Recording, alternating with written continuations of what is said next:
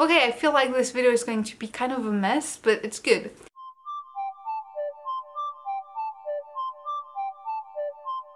Hi, today a very short video just to give you a heads up for next year for my YouTube channel, so what I plan to do, and also to wish you happy holidays, and if you celebrate it, a Merry Christmas and of course a Happy New Year. So last year was quite fantastic for me artistically speaking. I talk about this a lot more in more details in my latest art and life update video. You might want to check that out as well. I'm going to link that down below. And so artistically speaking, it was great. I've really evolved as an artist and I'm on a path that I enjoy and like and that is coherent. However, I've been very harsh on myself, and so my YouTube channel was not coherent with my artistic research, so I kind of stopped making videos for YouTube. But now I'm coming to my senses again. I'm stopping to be completely delusional and I'm thinking about ways of earning money in a more sustainable way, and YouTube is one of the things I want to work more on. So next year I'm going to keep 2 days per week to make work that is not especially coherent with my artistic research, but that are going to be focused only on bringing money in to support my artistic research. And those 2 days are going to be used to make video content for YouTube and also tutorials for my Skillshare class and also probably tutorials for my own website. And, because I almost forgot that, for print-on-demand shops like Society6 and Redbubble. So that's kind of the overall goal for next year, so 2 days per week. We'll see how it goes, if 2 days is enough, if it's too much. It's not like something that is very fixed, but like, so I have in my mind like Monday and Tuesday I'm going to work on content and stuff like that, and that way try to earn some sustainability financially. And the rest of the days, so typically at least 3, but I know myself it's going to be 5, where I'm going to work on my sculpture and my artworks, and as usual pitching my artwork to art galleries and trying to get featured in exhibitions, magazines, etc. and like working towards that specific goal. So that's kind of the plan. I also really want to revive my Patreon account, which is very I mean, it's better than nothing, but it's really not a lot of money, and I feel like it's kind of my fault because I don't give enough back.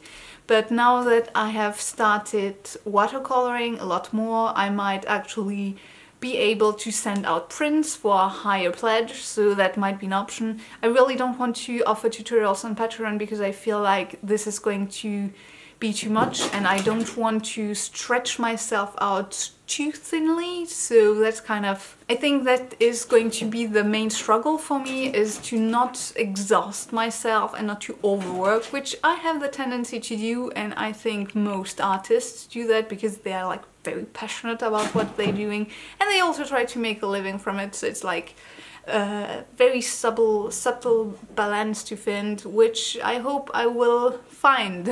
So that's pretty much it. A very short video, just like what you can expect next year. I've already asked in my last video what you want to see me doing. A lot of you requested to do miniature food and cute things and also fan art, so I'm going to be very honest with you. I'm not going to do fan art. I think that's not something I am interested in. Legally speaking, it's kind of a difficult situation anyway, you cannot really do that.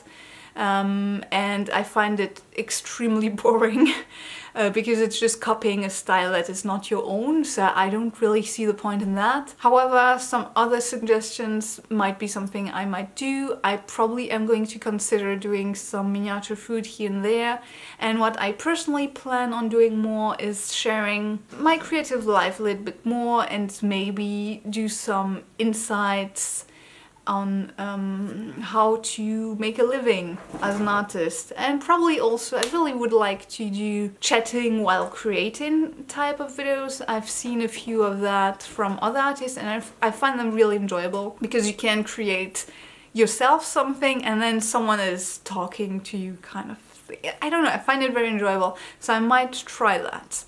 But we'll see, and depending on the response I get from you guys, I might adjust and then stop certain videos and certain content and make more of others. So it's going to be an exciting year for my YouTube channel, I think. It cannot get much worse than it is right now. I probably have lost already a lot of subscribers because I've changed and I don't do just miniature food anymore, and I know a lot of subscribers came for that, and I'm sorry, but you know, people evolve. I think that's all I had to say, so thank you so much for watching. If you like this short video for some reason, give it a thumbs up, maybe subscribe, and I will see you next year. Bye!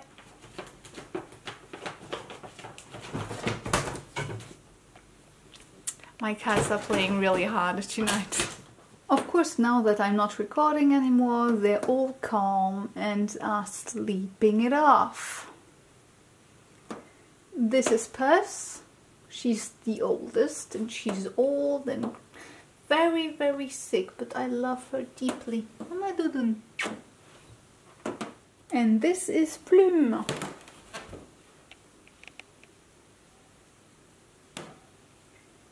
She has messy hair. Like all the others, we got her at the cat shelter.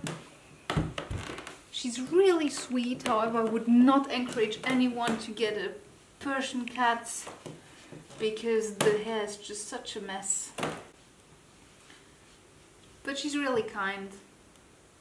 I think she's really happy to be with us. I don't say that in an arrogant kind of way, but she had a tough life before, so yeah. Now she's happy. And this is Roger the cat. Roger's the sweetest of them all. He's so kind. He's very, very kind. But he plays really hard. He's very kind to our cats and to all humans, however, is quite the brute outside.